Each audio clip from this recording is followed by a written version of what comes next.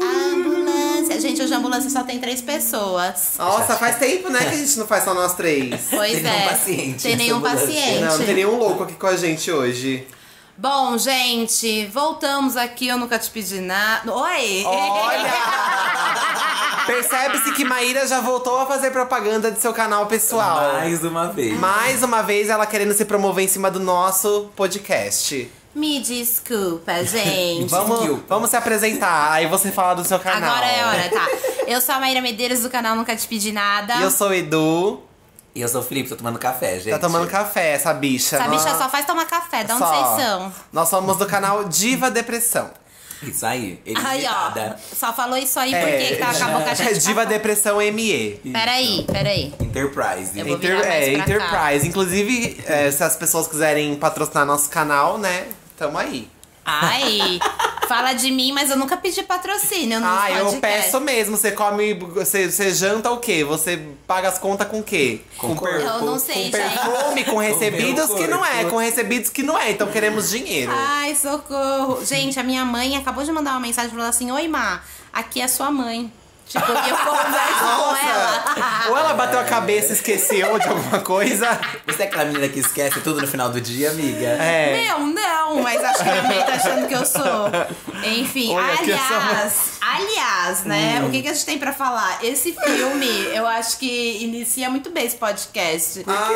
Porque é um super guilty pleasure, saca? Sério, amiga? Eu acho muito. Como que é o nome dele? Como se fosse a primeira vez? Como se acho fosse a primeira guilty vez. pleasure. Gente, tem o Adam Sandler no filme. É Ah. um guilty pleasure. Mas o Adam Sandler fez vários filmes É muito porque, legais. assim, o povo na internet tem uma pira, assim, de odiar coisas que e se tornam coisas que todo mundo tem que odiar. Por exemplo, Adam Sandler, Legião Urbana. Entendi. Deixa eu ver o que mais. Tá. Ai, o que tem mais? Você lembra desses dois? Você tem que odiar porque, ai, odeio, tô de saco cheio, ai, não Entendi. suporto, ranço. Pois eu odeio esse povo que faz isso. Não Porque eu é? acho que você tem que gostar do que você quer gostar e foda-se o resto. Entendi. Não é Mas, verdade. mas é assim, por exemplo, a gente fala mal de muitas coisas, então a gente Sim. não se enquadraria muito nesse contexto. Mas a gente não obriga as pessoas a pensarem como nós. Porém, eu não vou no meu Facebook, ai, gente, eu estou odiando o Adam Sandler. Ai, toda postagem que vejo do Adam Sandler, eu vou lá reclamar do que é o Adam Sandler. Esse povo faz meio que isso, A sabe? única coisa que eu fiz esses dias foi clicar naquele link pra você ver quem segue Bolsonaro, que são seus Ai, amigos. eu fiz isso E também. eu deletei um monte de gente do meu Facebook. Você jura? Eu deletei um monte de Gente. gente. Eu juro por Deus, eu deletei um monte de gente no meu Facebook. Pois o meu guilty pleasures é não deletar e postar um monte de coisa afrontosa. Mas Porque eu não vou assim, perder tempo postando Ai, essas eu faço merdas. isso também. Eu vou muito Esse é bem. meu guilty Porque se eles não pleasure também. gostam, eles vão ter que engolir. Não, mas sabe por que eu deletei? Porque tem um monte de gente querida, maravilhosa querendo me adicionar, que gosta do Diva Depressão, e eu não posso adicionar porque Sim. esse povo tá lá ocupando espaço. Faz sentido. Entendeu? Faz sentido Os dois têm razão. Um provocar esse povo chato e o outro porque quer dar espaço pra quem merece. Mas acho que até nem Ai. provocar, é às vezes você Peidou. mostrar um lado que às vezes a pessoa, você posta alguma coisa que a pessoa nunca vai chegar nessa pessoa porque ela não tem pessoas desse círculo. Não tem o conhecimento. então, Ela às tá vezes, na bolha, ela tá na bolha de bolsominion. E se você não postar, eu tenho o mesmo sentimento que Eu você, tenho um pouco. amigo. Arrasou, É claro assim, gente. se ela não posta coisas extremamente exageradas, tipo, eu tenho ódio de tal De gay e coisa. tal, tá certo. Aí não vale a pena mesmo, nesse Entendi. caso. Mas se é uma pessoa que tá lá avulsa, eu faço questão de afrontar. Gente, eu fiquei chocada com a quantidade de pessoa da minha escola que segue. Eu também fiquei chocado com muita gente que eu Caraca. gostava, que eu gosto muito. E que segue, a galera segue real, assim. É que nem E- orgulho de ser hétero. Ai, Eu tenho amigos gente, que não, seguem, não, eu sinto sério. assim. E assim, olha só que loucura que entre os amigos que seguem o Orgulho de Ser Hétero e que seguem o Bolsonaro são mó parecidos. Sim, por isso São, mesmo. é porque, Gente, tem muitos amigos que É a seguem mesma, essas é a mesma páginas. linha de raciocínio, né, gente? Vocês esperam o quê? Porque às vezes a pessoa seguiu por causa de uma postagem, de alguma coisa que achou engraçado. Aí foi, seguiu. né? Foi na onda. E não foi ver o restante. Eu já compartilhei coisa de página extremamente tosca, e depois eu Eu já fiz isso eu não também. acredito que Acho essa que página todo aí mundo, fluiu. né? Nesse Facebook de meu Deus, todo mundo já fez isso. Então estamos perdoados. O negócio é você saber daqui pra frente o que você tá fazendo na internet. Isso. Quer né? dizer, ou não, porque a gente também não sabe tá fazendo. Mas estamos aí, chegando, você tá chegando em 1 milhão, a gente já teve 1 milhão aí, então a gente sabe o que a gente tá verdade. fazendo. Senão não ia ter tanta... Bom, se bem que tem gente que não sabe o que tá fazendo e tem milhões, né? Tem muita gente, Então não dá pra amigo. julgar mesmo. Essa coisa de número é muito relativa. Ai, não dá, não dá. Mas deixa eu te fazer uma pergunta. Vamos lá. Amiga. Conta o que é guilty pleasure. Vai ter uma pessoa que tá até agora sem saber o que é Gente, guilty pleasure. Tô vamos falando lá. que de acha esses homens estão falando. O guilty pleasure é um prazer que você tem, ou alguma coisa que você gosta, que você tem vergonha de contar que você gosta, que você considera escrota. Tipo, sei lá. Por exemplo, gosto de beber refrigerante. Às vezes pra você isso é uma coisa muito nojenta e vergonhosa. E você gosta, e você tem que saber que você gosta. Às vezes, assim, eu gosto de comer, tomar refrigerante com maionese. Sim. É uma coisa que a maioria das pessoas não vão gostar, não vão achar legal. E você gosta. E no fundo você tem vergonha de assumir que você gosta. E podem te recriminar por isso. Mano, eu fiz um vídeo que era os close errados dos anos 90. E aí, eu peguei um vídeo da Mara Maravilha cantando uma música, né? Gente, ela tá dançando louquíssima. Parece a Vanessa Camargo no banheiro. Ai, quero ver. Cara, Maravilhosa, sério. Aí a inclusive. Mara canta uma música. Aquela bate cabelo.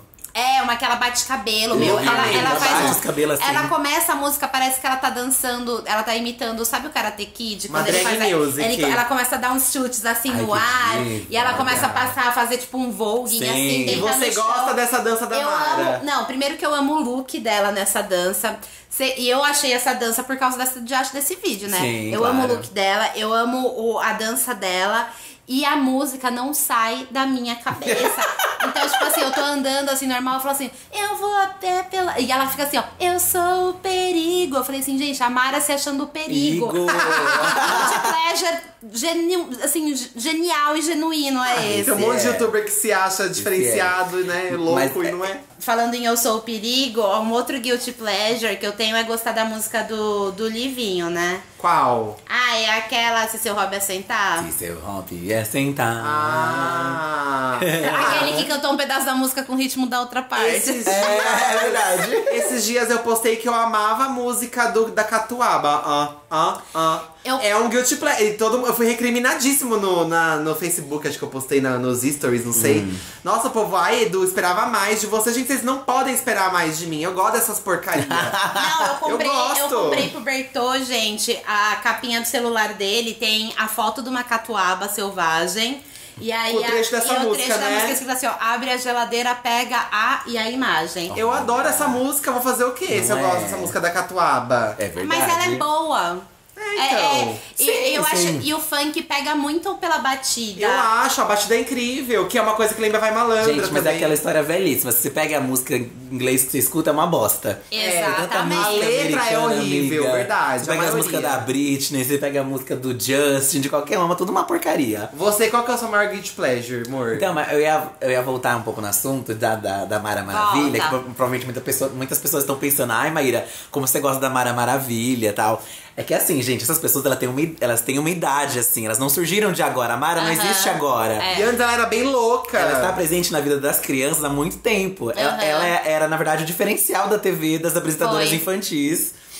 Então, acho que ela teve uma grande representatividade pra muita criança que assistia a ela. Exatamente. Porque acho que ela é uma coisa até mais brasileira, a Mara, né? A Mara, ela tinha sotaque, né? Porque ela é da Bahia. Então, a Mara era uma apresentadora infantil com sotaque. Ela não era loira com certinha. cabelo preto. Sim. Ela era meio a Sérgia Malandra, assim, saca? Sim, tipo, sim. ela era mais molecona, Ela era zoeira, né, no menos programa. princesa, sabe? Meio doidona. Sim, e eu sim. amava muito a Mara, tipo, eu gostava pra caramba dela. Até o dia que eu fui no Play Center com a minha família. Play Center era um parque que... Ele voltou, mas antes ele era um parque enorme, assim, lá aqui de São Paulo.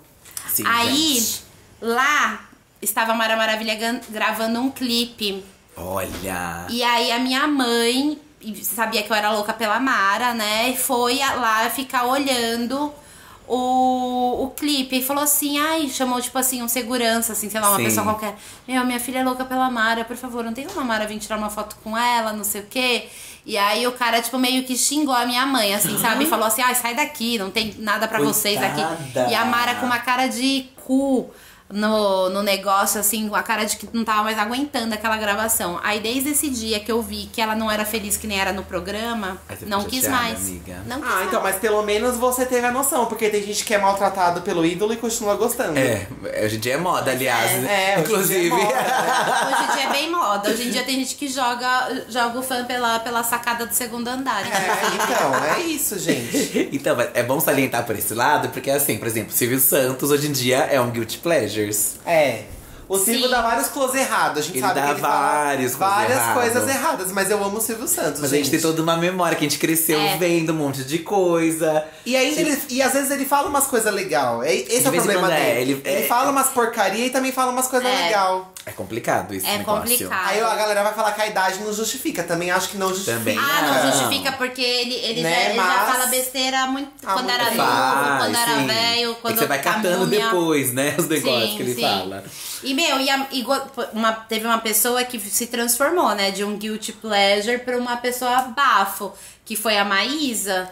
É verdade. Porque, o Bom Dia e Companhia, quando a Maísa apresentava, era só um guilty pleasure, porque ela era uma menininha. É verdade. Que, ela era só uma menina que falava umas groselhas, né, no programa. Tipo, pode pôr na bunda, perguntando no microfone. E todo mundo xingava ela. Vamos lá, as meninas chatas. Ela era insuportavelmente odiada, assim. Ninguém gostava dela. E hoje é esse ícone, né, amores? Rainha, De namorando. feminismo. Olha, todo guilty pleasure tem, assim, pode ter a sua chance de ascensão. Também acho, também Agora, acho. já que a gente tá falando em TV, eu vou falar um meu, gente, que assim… Esse eu não nego pra ninguém. Não tenho vergonha desse, não. É uma coisa que eu gosto. Por que você tá vermelho, então? Por que você tá transpirando aí, então, falando Gente, olha, pra mim o domingo não é nada sem assistir o Faustão. Mas não é qualquer quadro do Faustão. São as videocacetadas narradas pelo Faustão. Eu Ele adoro. gosta. Gente. Eu amo aqueles comentários que o Faustão faz. É a tipo, mesma coisa que você falar que gosta de ouvir o Galvão Bueno narrando um jogo. Exatamente. Porque o Galvão Mas é gosta, péssimo. né? Nossa. Gostou. Mas o Faustão, gente, aquelas coisas que ele fala a senhora em casa, o marido no sofá, todo suado. Quando ele não sei pede o pra quê. voltar 1000 vezes a videocacetada, volta, Sim. volta. Que E não tem quando graça ele nenhuma. briga, quando não volta a videocassetada, ele Sim. fica bravo. Ele fica bravo. Eu parei de assistir Faustão porque eu achava que ele era bravo com as pessoas. Ele fica, mas ele é bravo, Ai, real. Ele é bravo mesmo. Não Ele gosto. O programa é dele, ele faz o que ele quer, né, gente? Ai, mas tem que cuidar bem dos funcionários. Eu também acho, Mas eu amo, gente, Faustão. Até hoje, de vez em quando eu tô lá, eu assisto, porque sempre me alegra. Ai, olha só. E todo mundo odeia ele, né? Com razão, porque ele é. Ah, ele é um saco. insuportável, gente. Mas tá aí há muitos anos, né? Igual o Silvio Santos. Eu Tá fazer o aí quê? e a gente sabe que vai morrer na Globo, naquele horário nobre lá. Ai, bebê. Não é? Vai mesmo. Não é? Imagina a gente no lugar de Faustão. Ah, eu ia ser muito mais legal, gente. Eu já ia chegar, não gostou, troca de canal, foda-se. Parece que as coisas irritantes na TV, elas atraem mais do que as coisas boas. É porque Por o exemplo. povo, o Gente. ódio dissemina, gente. O povo gosta de odiar. Não, mas exatamente, pode ser É isso. Por exemplo, teste de fidelidade. Gente, Você sabia eu amava. Eu assisti até o final. Eu sabia que era sabia que mentira. era falso. Sim, sim. Porque no fundo fica aquela dúvida, será que é falso mesmo? Aí você vai assistir. Ele parava o programa 50 vezes. Você sabia que não ia ser revelado. Parou. E você gostava de assistir. Como aquelas moças também daqueles programas de coisa de 3 mil reais. Onde está a imagem errada? Amo.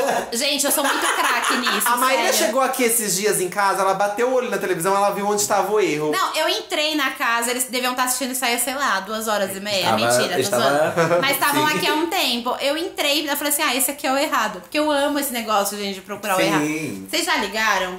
Não, nunca liguei. Eu já Amiga, liguei. nunca cheguei a esse ponto. É. Esse ponto nunca Eu já Guilty liguei. pleasure, Não, não. olha, eu tenho um problema muito sério de coisas de Sério? ligar. Sério. Quando eu era mais nova, eu gastei, assim, horrores. Minha mãe, tipo assim, quase esfolou a minha cara, porque eu gastava muito dinheiro com aquele 145, diz que é amizade. Olha. Olha, você Passava- fez muitas amizades? Vi, não fiz porra nenhuma de amizade.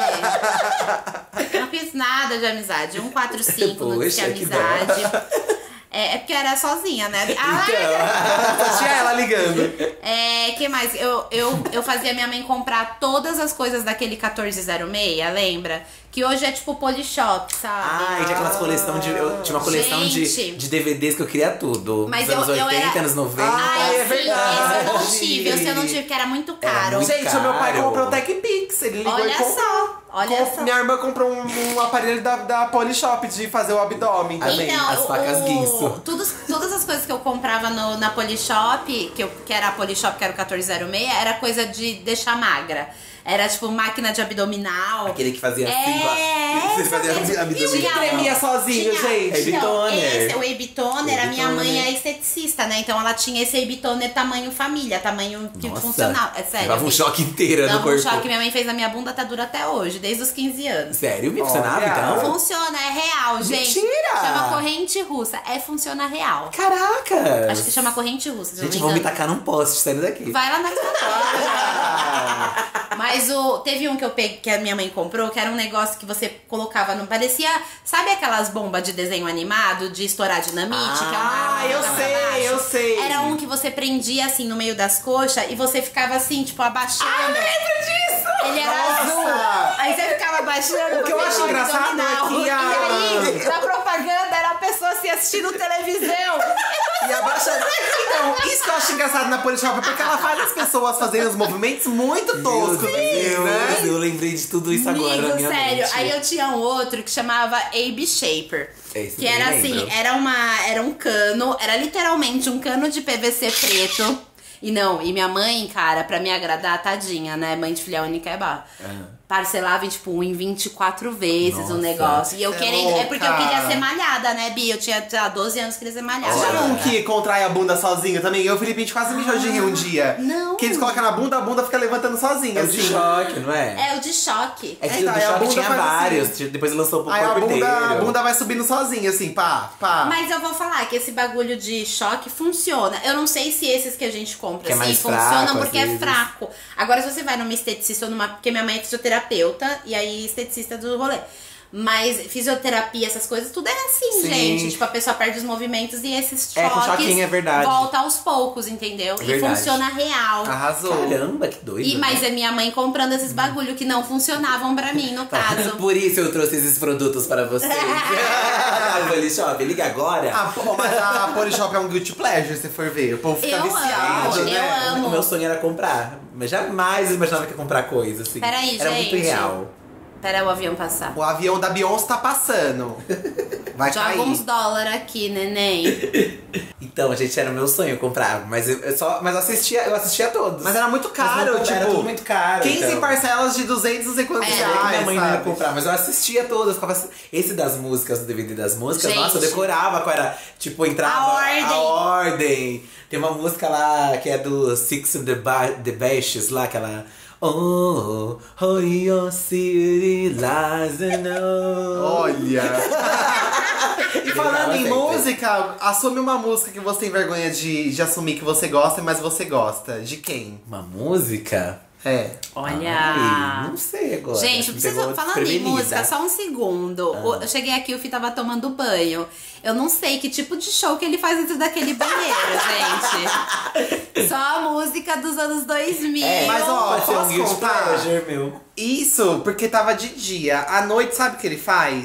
Ele tem duas luzes no nosso banheiro. Tem uma luz, deixa eu contar o que você faz. É que eu lembrei um negócio que eu gosto. Tem uma luz no... É verdade, eu já sei o que é. Eita. Tem uma luz no espelho e uma central do banheiro todo. Ele desliga a principal, deixa só a do banheiro, que é mais apagadinha. Aí ele põe o paninho de rosto por cima da luz, o banheiro fica todo rosa e ele toma banho no luz rosa. Mentira, amigo. Sim. Você tem medo de pegar fogo, não, o banheiro? Esses dias eu pensei que ficou meio cheiro de queimado. Você não me contou isso, É que né? na verdade eu gosto de tomar banho no escuro. Eu adoro tomar banho no escuro. Gente, que aflição, tenho medo Não, do é, escuro. não totalmente no escuro, tipo, uma luz bem fraca, que assim, que também dá pra você enxergar, né? Mas eu gosto de ficar no escuro quando eu tomo banho. Eu acho muito relaxante. E quando você tá de muito ouvir sujo, música. você nem vê se você tá muito limpo. Porque tá Ai, escuro. jossa, né, gente?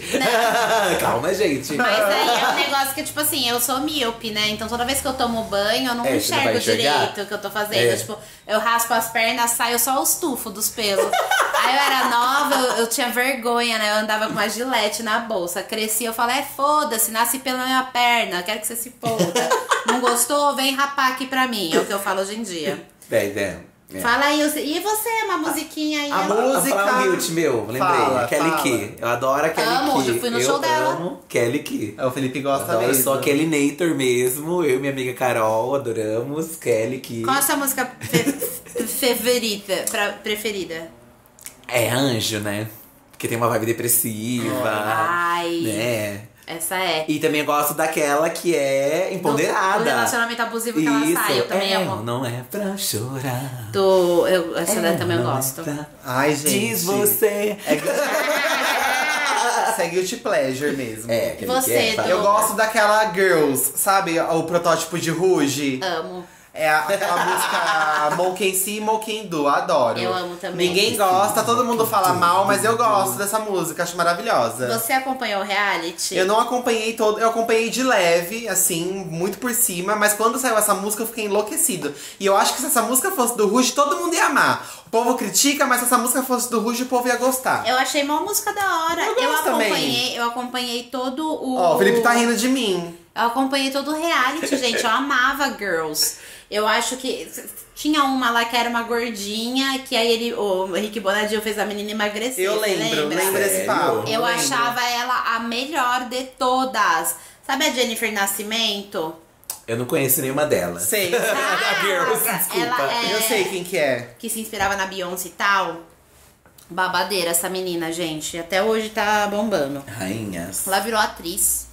Ai, que Bafo, tá diva. na Globo, tava na Malhação, sei lá. Ai, deu certo, viu, amiga? Deu certo, agora é só ir pro mundo. Mas eu vi que elas deu mó treta, umas ficaram assim, com dívida, Ficou. que elas não tinham onde ficar, onde É morar, lógico que esses né? contratos desses programas de televisão é mó abusivo, as meninas ganham R$1 por show.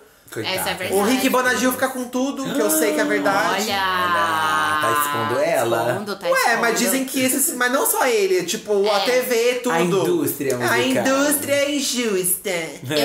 Eu vi uns negócios que, tipo assim, pra transformar a pessoa em famosa, Tem a mó indústria investimento, da música né? investe pra caralho na pessoa, só que, tipo, cobra, tipo, 90% do cachê, sabe? Sim, tipo, sim. pra administrar. Então, tipo, é uma parada tensa. Eu acho que deve ser esse rolê, não sei. É, pode ser Mas que eu amo seja. Girls também. Gosto dessa música, tô nem aí pra quem fala que é ruim. Eu que ouço, não é você.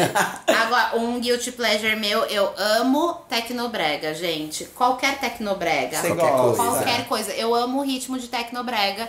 E assim, a minha redenção foi na sua cara, porque tem tipo uma levada. O Diplo ele faz umas paradas Ele meio. faz. Major Lazer, na verdade, faz um lance meio tecnobrega, né? Faz mesmo, sim. Então eu amo muito, tipo, isso pra mim foi minha vida. Inclusive, por isso que eles gostam, vivem aqui no Brasil, esse povo. Sim. Porque eles gostam da sonoridade do negócio. Sim. E tem banda gringa eletrônica que faz um som meio tecno-brega. Sim.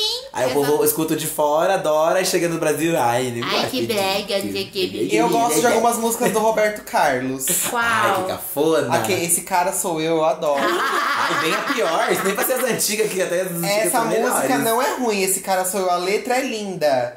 E umas antigas também gosto, algumas eu gosto, assim, eu não sei dizer o nome agora. Cara, sou Eu gosto Mas de algumas eu uma música do gosto. Roberto Carlos antiga, aquela Eu Sou Terrível. Eu amo essa música. Ah, é legal, também gosto. Amo. As antigas minha mãe ama. Eu gosto. As novas ela odeia. Ela fala. Será que se a gente escutar do Roberto Carlos na hora de dormir, a gente acorda babado? E sabe uma coisa?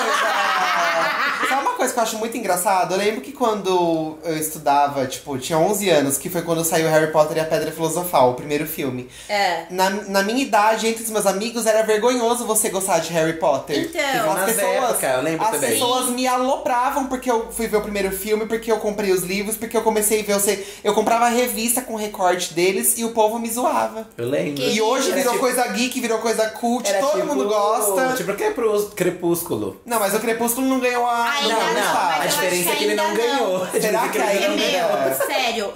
Acho que vai ganhar um dia, Gente, amiga. Eu acho que não, acho que já Acho que passou, não. já era pra Não, ter ganho. já era pra ter Deixa eu ganho. falar. Vocês não estão entendendo o que eu tô falando.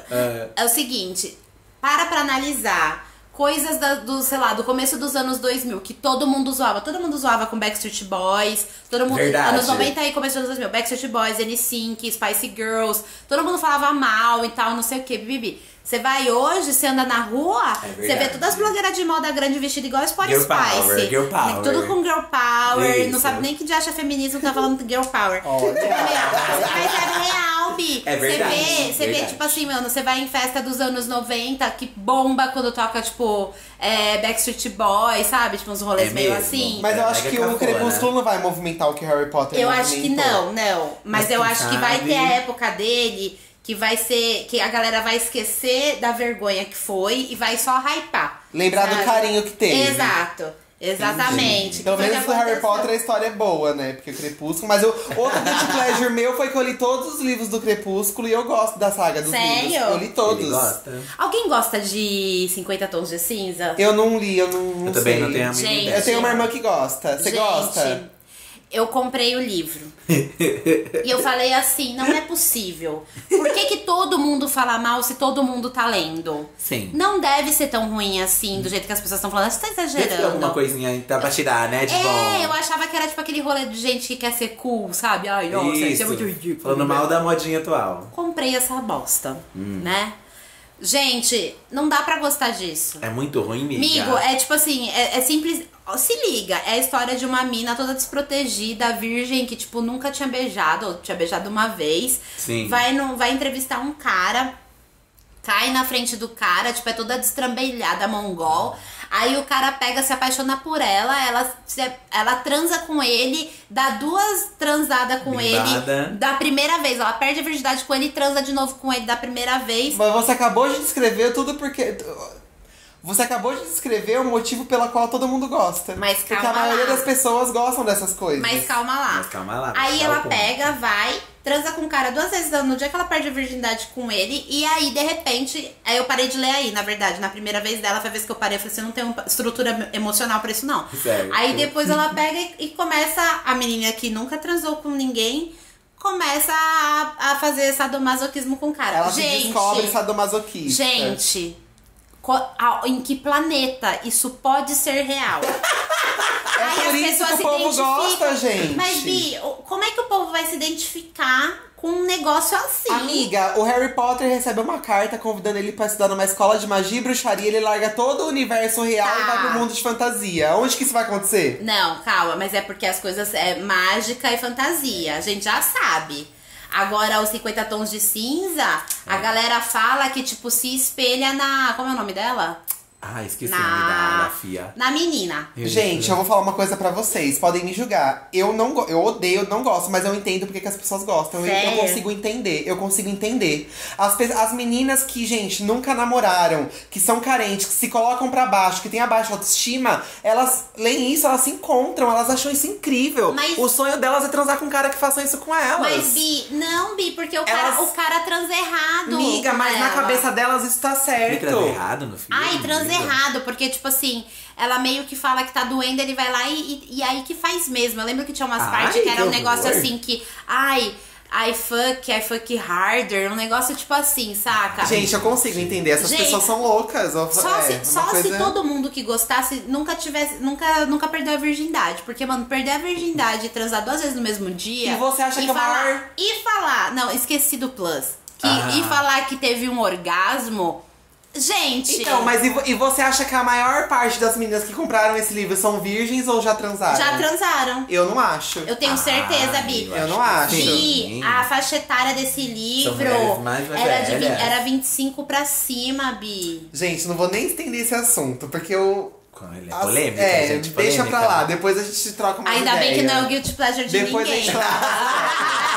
Ainda bem, né? Que nossa senhora. Você que tá ouvindo aí é um guilty pleasure seu. Se você tiver no YouTube, manda aí no comentário. Vocês que sabem, gente. Mas os meus livros guilty pleasure é a saga Crepúsculo. Eu li todos e vou fazer o quê? Eu li e gostei.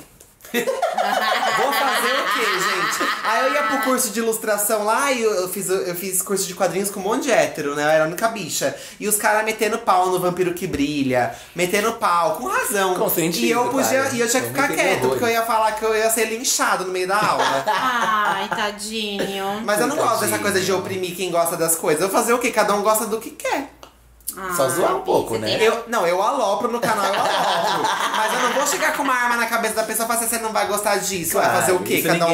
Cada um consome o que quer. Se vocês pudessem deixar de consumir alguma coisa, o que vocês deixariam de consumir? Eu acho que hoje eu não consumo nada que eu tenha muito asco, assim, de consumir. Você consome alguma coisa que você tem muita vergonha? Você consome uns Instagram que eu tô ligada. Não.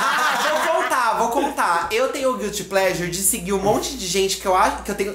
Só não acho, como eu tenho certeza que é tosca. Todo mundo acha tosca, mas eu assisto os stories de todas essas pessoas. Eu sei tudo que elas estão fazendo. Deus que me olha. Eu gosto de passar raiva. Mas aí eu vou te falar uma coisa, que foi o que eu falei aquele dia lá pra vocês, que quando a gente tava comendo pizza. Que, vocês têm um Instagram mó grande. Quando vocês começam a assistir os stories de pessoas que vocês têm esse rolezinho... Mas eu não vejo pelo da diva, eu vejo pelo meu pessoal. Mas também é grande, bebê. É. Você tem quantos? Tem 100 mil? 112, então, 113. E aí também é grande. E aí você vai lá, você vê, você aumenta o algoritmo da pessoa. Então, Mas eu não consigo deixar de ver essa gente.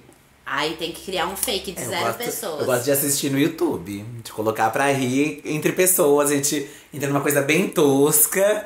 E vamos rir sobre esse negócio aí. Gente, e eu não vou negar que, mano, são horas e horas a fio, assim. Mas uma coisa vocês Horas devem e, ó, 24 assumir pra horas. mim. Eu venho com muita informação importante porque eu vi no Stories, não é verdade? Não, você realmente... Gente, Você surpreende. essa pessoa tá fazendo isso, acabei de ver, todo mundo não acredita. Eu falo, pois é, porque eu acabei de ver. Mas o Edu, o Guilty Pleasure do Edu é tão maravilhoso porque ele homenageia os Guilty Pleasures dele. Tem uma menina que ele assiste, que é o Guilty Pleasure dele, que, mano... Qual delas, né? Não, teve uma, você vai saber qual que foi. Que aí ele pegou, comprou uma boneca e fez uma boneca igual a menina. Igual a menina, pra dar Ele pro nosso customizou amigo. a boneca pra ficar igual o Guilty Pleasure dele e deu pro Rômulo, gente. Eu dei pro Rômulo Crica de presente uma boneca de uma menina que a gente assiste e zoa juntos. Olha só. Quem é, hein? Eu não sei, não posso falar. Quantas letras tem o nome? Ah lá! Você é louca que eu vou falar. Não posso falar. Vocês acham que vocês é o Guilty Pleasure de alguém? Não sei, talvez. Silêncio. Com certeza, eu acho, né? Talvez seja. É, porque tem gente que já veio falar pra gente que não gostava de coisa de celebridade antes. Ou que não consome esse negócio muito assim. Ah, eu não gosto de... Ou não gosto de falar mal dos outros, Aí chega falando, com vocês eu vi uma coisa diferente. Tem muita gente, assim, que também é... Tem gente, às vezes, é evangélica. Aí fala que assiste a gente, assim. Isso é um guilty pleasure do evangélico. Da pessoa, Porque o nosso canal poderia ser assistido por todo mundo, menos por quem é evangélico, gente. A gente é muito anti-evangélico. Quem é mais fervoroso, no caso, né? Aí teve... Queria falar um negócio aqui, que teve uma menina que chegou a mandar e-mail falando que a gente fala sobre evangélicos às vezes... E fala, tipo, de um jeito meio pejorativo. Ah, tá. Vamos explicar, então. É que a gente trata meio que, tipo assim, bem do estereótipo evangélico que a gente entra em contato, que é aquele evangélico extremista, que fala que a gente é um lixo e Sim. que a gente é pecador e Que tal. a gente é possuído. Sim. Que não, gente, eu tenho... tem evangélico na minha família, então, tipo, eu tô ligada como que é o evangélico legal e também tem os evangélicos chatão, desculpa aí. Inclusive, se você for comparar a quantidade de gays que zoam evangélicos pra evangélicos que falam um monte de coisa de gays, miga, você já vai entender o porquê a gente dá essa zoada, né? Porque Exatamente. o máximo que as gays fazem é dar uma zoadinha. Agora, os evangélicos falam que merece morrer, que tem que ir pro inferno, né? Que tá amaldiçoado. Que quem e pecar vai outras pagar, coisas, quem né? pegar vai morrer. Então tem uma diferença enorme, né? A gente faz uma brincadeira aqui que acredito que seja bem de leve comparada a isso. Arrasou, militou. É Militei. isso. Volta o telão, Beyoncé. O que mais, gente, de Guilty Pleasure que a gente sabe? Eu tenho um assim, eu não sei se isso aqui de pleasure é mania também, pode ser mania. Porque eu gosto assim, quando eu chego na casa dos outros, eu gosto de arrumar a coisa da bagunça dos outros. E eu amo esse Eu vou arrumando, se a pessoa deixar eu arrumar a casa inteira. lá em casa, né? Você não anda arrumando muito. Mas é nunca porque- mais foi é porque eu- convidado pra ir na sua casa. Também. É que né? não cabe mais gente lá. É que eu também, é que eu me Tá tudo controlo. saindo pela porta da frente, Edu. Tá caótico. É que eu me controlo, porque às vezes a pessoa não vai gostar, né? Então eu fico de boa. Vocês têm quando eu entro na casa dos outros, eu tenho curiosidade de saber, tipo assim, como que é a decoração, tipo, sei lá, do quarto. E às vezes eu não vou no quarto da pessoa. Eu fico curioso também. Eu sou muito curiosa. Vocês já abriram o espelhinho de banheiro das pessoas? Já comentou. Amigo! É, né? Comentou isso nesse A gente podcast comentou? já? Acho que já. Você não Não. tava, eu acho, amiga. Não foi? A gente Ai, comentou sem a Maíra? Acho que foi um podcast sem você, que a gente falou que a gente vai na casa dos outros e fosse um negocinho. Mas eu fazia muito isso quando eu era criança. Eu faço até hoje. Talvez. Faz tempo que eu não entro num banheiro Faz que tem tempo. esse É isso que eu ia falar, que espelhinho. acabou os espelhinhos. Isso era meio antigo de É, abrir. Nossa, da minha verdade. avó abria, da minha tia abria tudo. Mas eu gosto de fazer uma coisa, que é o quê? Se tem cotonete disponível na bancada do banheiro da pessoa... Você pega um. Eu pego, eu uso e fico mó feliz. Eu amo cutucar o meu ouvido, gente. Eu faço até uma cara de sexo, fico assim, ai, gente, que maravilhoso. A ASMR da Maíra que fica ouvindo. Ai, eu com amo a cotonete. ASMR, outro guilty pleasure. Esse é mesmo? Eu queria até que a amiga? minha mãe fizesse um canal de ASMR. Já falei pra ela, ela falou que quer. Mas tamo Eu acho aí que é você que tá aguardando. botando na cabeça dela isso. Pra ganhar mais dinheiro. Pra ganhar mais dinheiro. Se vier dinheiro, eu não vou reclamar. Não, mentira. Verdade. Mentira. Vocês têm, tipo, algum tipo de coisa que vocês, quando vocês estão fazendo... Vocês têm uma pessoa que quando vocês encontram, vocês executam esse guilty pleasure? Tipo, só quando você tá com essa pessoa? Ai, como Tipo, assim? eu só assisto Big Brother quando eu tô com a Leca. Ah, Que é o guilty entendi. pleasure. Eu só assisto, eu não consigo assistir Big Brother sozinha. Mas quando eu tô com alguém, meu amor... Ah, eu acho que a minha relação com o Felipe é meio isso, assim, a gente se dá bem vendo filme tosco junto. É. Filme da Xuxa. Tinha uma época que eu ia pra casa dele, não só pra transar, mas pra ficar vendo filme tosco à Baixava noite. todos os Oh, filmes meu da Xuxa pra Deus. ficar rindo só. A gente assistiu, nossa, teve um filme da Xuxa que a gente assistiu que a gente chorava de rir, chorava. Que tinha uns efeitos especiais tosquíssimos, aqueles mais novos dela, não os antigos, que são bons. Tá Os ligado? mais novos a gente assistia junto e chorava de rir. Ai, gente. Eita, rasguei minha calça. Uma... Rasgada, amiga. Não, aqui, ó. Depois que levou uma de facada na perna, gente, a Ah, Maíra. meu Deus. Tá difícil a vida lá onde eu moro. E uma vez eu tava, vivendo a minha vida. Era, tipo, sei lá, 3 da manhã. Tava, tipo, assistindo alguma coisa na televisão antes de dormir. Eu recebi uma mensagem de uma pessoa que fala assim: Oi, Maíra, tudo bem? Aqui é fulana. Eu conheci você quando você trabalhava com a Marimon muito tempo atrás. E você me deu o seu telefone pra eu resolver alguma coisa com ela. E depois eu acabei acompanhando o seu canal. Ah, tá legal. Ela, então, eu tô aqui assistindo, sei lá, acho que era Super Xuxa contra o Baixo Astral. Eu amo! Ou Lua de Cristal, era um dos dois. E, a gente tem que assistir esse filme juntas. Porque eu tô ligada de várias coisas que você pode gravar pro seu canal sobre esse filme. Tô falando assim, mano, ou essa mina tá doida, ou ela realmente acha que vai dar um puta vídeo. No final, até esqueci de falar com ela, vou procurar. Você falou da Xuxa, eu lembrei. Esse filme é incrível. Eu amo, eu te adoro. Xuxa contra o Baixo Astral é incrível, gente. Assista. Mas esse a gente assiste sério, a gente não assiste pra zoar, não. É, a gente assiste É sério. porque é muito icônico. Mas a gente ri de umas coisas também toscas no meio. Também. Tipo o quê? Ah, é engraçado, né, amiga? Filme antigo é engraçado. Tem umas coisas... Na Lua de Cristal, no começo, a Xuxa dança um break na rua, assim. Tipo, ela tá passando, aí as crianças amam ela. Aí as crianças, ai, a Xuxa, a Xuxa. Aí ela para no meio dos caras, assim, do skate. Aí ela dança um break, assim, é tosco. Girando no chão, assim É, mesmo. mas é engraçado. Sério? É, Claro que não é ela, é um Ah. dublê, eu acredito. Porque a Xuxa não faria aquilo. Será que não é ela? Por que ela não Acho que faria não. aquilo? Porque ela é Talvez formada em seja. balé.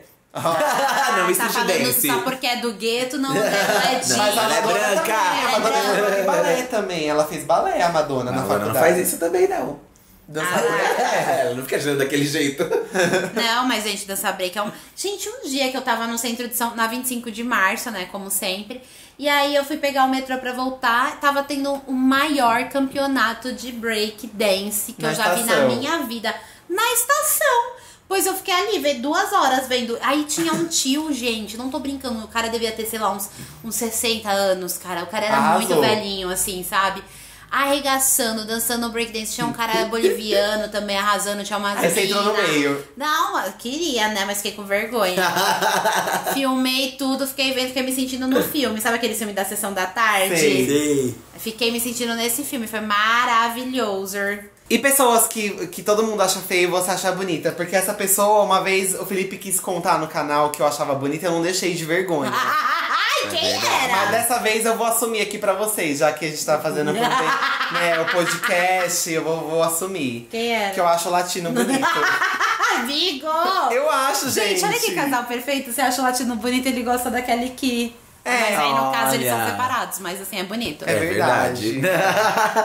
Passa. Eu acho. É porque assim, o latino, gente, o que tem em torno dele é toda uma coisa de que ele é muito tosco, muito ridículo, no sentido de, tipo, ele é uma pessoa ridícula, as músicas são horríveis, mas tirando tudo isso, o rosto dele eu acho ele bonito. Tá, mas o rosto de que latino? Do latino que fez sucesso nos anos Sempre. 90? Qualquer um, amiga. Ou o latino já depois que foi repaginado? Eu gosto dele, eu acho ele hoje em dia muito bonito.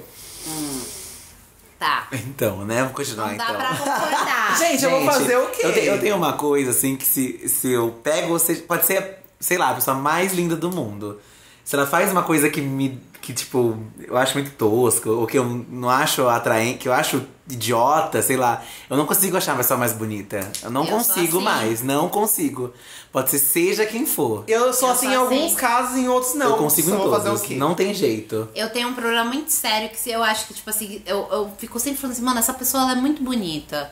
Ela deve ser meio chata, ela deve ser meio cuzona. Ela deve ter alguma coisa. Você julga a pessoa pela boniteza. Não julgo, né? Mas assim, eu sei. É que eu tive contato com pessoas muito bonitas e que eram muito cuzonas. Que sempre batia com essa descrição, né? Não, Provavelmente. sério, e tipo, mano, só porque elas eram bonitas, elas achavam que elas poderiam, tipo, sei lá, enfim, sabe? Sim. Tipo, sabe a amiga bonita com a amiga feia? Eu era amiga feia e só tomava no cu por ser amiga feia. Sim, amiga. Então, aí eu acho que eu fiquei traumatizada, né, Bi? Um guilty pleasure meu de beleza, de cara, um que eu não sei, muita gente achava feio. Mas isso ele mudou hoje em dia, né? Ele tá mais velho, tá bombado agora. Mas eu já gostava antes, que é o Marcos Mion. Eu sempre achei ele super lindo, até antes mesmo de ser, quando ele era magrelo e tal. Gente, da eu não MTV. sei quem eu gostava. O Felipe achava o Felipe Tito também. É, eu achava ele magrelo, horroroso. esquisito, eu achava já bonito. Ah, eu gostava do Backstreet Boy, que todo mundo odiava. Que era o Então. AJ. Que era mais o... eu achava Tatuado bonitão e tal, também. não sei o Achava quê. ele bonitão. E você tá ligado Blink-182? Sim. Gente, o meu crush maior de Blink era o Travis, que era o baterista. Sim. Gente, eu amava esse homem, falava bem dele, falava assim, gente, esse homem é maravilhoso. Ele era esse homem é bonito mesmo. incrível, não sei o que, bibi. E todo mundo falava assim, credo, mano, ele é horrível. Ele é horrível. Ele é horrível, parece um varapau. Eu falava assim, gente, eu amei. E o povo tudo gostando lá daqueles do tonto. Ele cria cara de tonto. É que o povo gosta Cara de tonto. A maioria o povo gosta do mais padronizado, né? É verdade. Quando eu era criança, eu era apaixonada pelo Jaspion, gente. Ai, minha irmã gostava do Jaspion também. Gente, eu era apaixonada. O Jaspion era o tipo top da época. Amigo, eu queria ser japonesa, você não tá entendendo. Nossa, minha irmã deu trabalho lá em casa, que ela queria viajar pro Japão, a Simone. Por causa do Jaspion. Por causa do Jaspion, ela queria ir pro Quantos anos Jaspion, tem? ela tem 33. É minha Idade. idade. 34. Vocês tinham a mesma vibe do Jaspion, Gente, eu era olha. louca do meu cu. É, ela você não gostava faz bastante ideia. da Changer Mermaid. Ai, eu também. Aí vocês Eu são tenho os- até hoje as coisas Eles deles. são os Changemans. Exato, tem os changes. Eram os primeiros Power Rangers, né? É, porque se você não sabe, Power Rangers foi roubado do Japão, tá? Opa, Gangnam Style. Opa, Gangnam Style. Outro guilty pleasure, né? Opa, Ganastar. Gente, mas o que aconteceu? Que todo mundo queria dançar esse dia, acho que era horrível. Que dança feia, né? Ah, eu achei divertido. Era tipo o Crazy Frog. Mas não... Pretty Crazy Frog, você não Nossa. ouviu? É assim? Nossa. O que eu sabia era... Mentira. Era isso. Mas aí tem uma hora que Crazy fica. Frog. Não fica o negócio Ai, assim? amigo. É a parte que ele fala assim... ó, Boing, mini, bing, mini, boing, mini, boing. mini, mini, mini. Não é isso? Not alone, not alone, not A gente ia falar alone. de... Do quê? Uns guilt aí, que eu falei que eu comentei com você quando a gente começou a falar. Ai, eu sei que eu cheguei aqui, já desci o dedo pra ver um vídeo aí de arrancando o casco de pé. Era isso mesmo. Ai, Gente, que nojo! amo. Olha, Ai, você quer me deixar Maíra. feliz? Me mostra vídeo arrancando cravo, cisto, calo, tudo. Tártaro, nossa, que delícia ver gente arrancando tártaro do dente, assim, mano. Mas é que a galera tem uns tartarão, amigo, assim, ó. Ai, que nojo, gente. É legal. Esse talvez me interessaria. É muito bom. Não, e cera de ouvido? Que Ah, a galera não. tira, mas que a cera tá pura pedra. O negócio é uma pedra dentro dos ouvidos. Gente, que delícia. Ai, gente, meu Amiga. cérebro fica bugado. Nossa. Eu sei que o Eduardo gosta de cheirar livro. Livro. Aliás, o Eduardo Livro. gosta de cheirar tudo. Olha, o Bertô cheira as coisas antes de comer. O Eduardo também cheira tudo. Não Cheira é- meu priquito. Mentira. Mas ele cheira tipo, ele pega a laranja e cheira a laranja. Ah, o Bertô Não é, também é toda, assim. não é tudo que eu vou comer que eu cheiro, mas eu cheiro bastante coisas assim, sei lá, umas coisas peculiares eu cheiro, assim, entendeu? Olha, Livro, eu amo cheiro de livro. Espero que tudo seja legal, né? É. Não cheire nada Não, ilícito. não. Não é cheiro ilícito. nada zoado. Eu cheiro Olha. coisas Livro, adoro. Mas o livro é uma coisa que muita gente gosta do cheiro de livro. Eu adoro o cheiro de livro. Mas pra ser guilty pleasure tem que ser o cheiro de uma coisa Proibida, bizarra. né? Proibidona. Deixa eu ver uma coisa. Ah, ele tava botando o nariz dentro da almofada aí do gravador, sabe? Era isso, Tava né? enfiando a cara dentro Eu gosto de. Sabe cheiro de EVA? Aquele. Gosto. Adoro cheiro de EVA. Você gosta de cheiro de gasolina? Mais ou menos. Quando eu era criança, eu amava e eu não sabia que aquilo era o cheiro da gasolina, né? Eu tinha um amigo que ele gostava de cheiro de fumaça de caminhão. Misericórdia. Você acredita? Tá com o pulmão preto. Eu gosto de comer bolo queimado. Você gosta de comer... Bolo queimado, assim, não extremamente queimado. Mas aquele fica um pouquinho pretinho, assim, mais, que todo mundo despreza. Tem um crocantezinho. Tem um... Eu gosto do bolo queimado. Bolo de chocolate queimado, nossa. Ai, não vai. Eu adoro. Sabe uma coisa que eu... Nossa, sabe um guilty pleasure que eu tenho que o Felipe sempre me zoa? Molhar o pão com manteiga no café com leite. Ai, adoro. Mas eu passo manteiga no pão. Eu também. E fica com a gordura da manteiga em cima. E eu tomo o leite que sobra. Eu também. Eu não gosto de pão de forma, assim. Não, eu só gosto de fazer isso. Pão francês. Pão e sopa francês. de pão com leite? Você toma? Eu faço... Coisa, você mergulhar o pão. Eu faço tapaué. Uma coisa, ela Eu coloco num pote bastante café com leite, pico o pão. Mentira! Coloco uma meia colherzinha de manteiga assim e mistura. Que nojo! Não. Agora eu entendi o conceito, não. Mas também você faz de mergulhar. Não é diferente. Não é diferente. Vocês não deixam eu falar? O que é isso? Vou ter que pedir a minha faixa. Nossa, eu vou ter que pedir a minha faixa. É gostoso. Não eu vou ter que pedir falar. a minha faixa sozinha. Então fala. Todo mundo vai ter o direito a pedir uma faixa no podcast. Durante toda a história desse podcast, cada um tem direito a uma faixa pra falar sozinha. Nossa, Já gastou a dele. Só porque você quer. Com besteira, já gastou. Eu coloquei a faixa exclusiva para Eduardo. Por isso, você gastou, ué. Você gastou assim? Gastou. Então vai se lascar vocês dois. Ó, não, agora é sério. Quando eu molho o pão no café com leite, quando eu mordo, eu gosto de morder um pedacinho do pão sem estar molhado. Entendeu? Então, pra mim, eu tenho que sentir as duas texturas do pão, sabe? É louca. Doida nada, bebê. Tenho que sentir Doida é seu marido que faz sopa de pão com café com leite. Tem que ser o que segura que tá seco. Então, eu tenho que segurar e quando eu vou botar na boca fazer... Ai, que bateu aqui o negócio, pareceu que eu peidei. Não... Quando na hora de fazer o nhaque, tem que ter o molinho do que tava molhado e o sequinho também.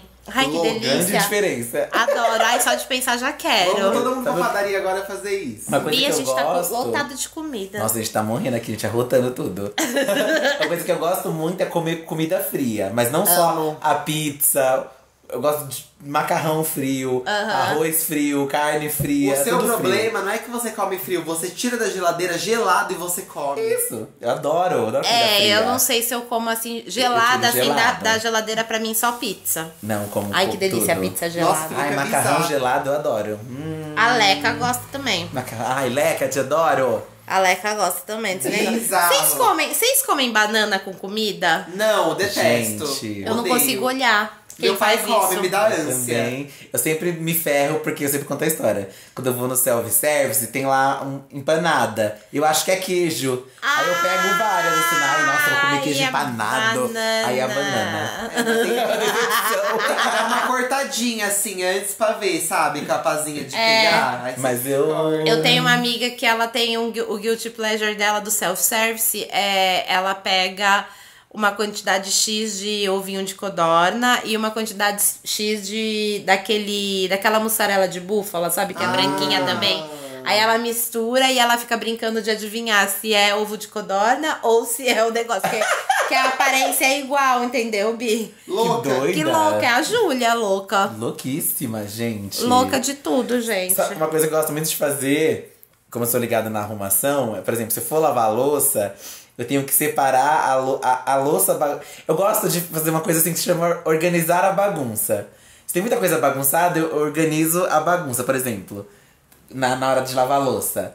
Os copos eu deixo todos pra um lado. Aí eu faço isso. Os pratos sujos eu deixo todos empilhados. Então eu organizo a louça suja antes de começar a lavar. antes de começar a lavar. Eu faço isso. Quer dizer, eu lavo a louça uma vez por ano, né? Mas toda vez que eu lavo... Hoje, quando eu lavei a louça, não tinha nada organizado.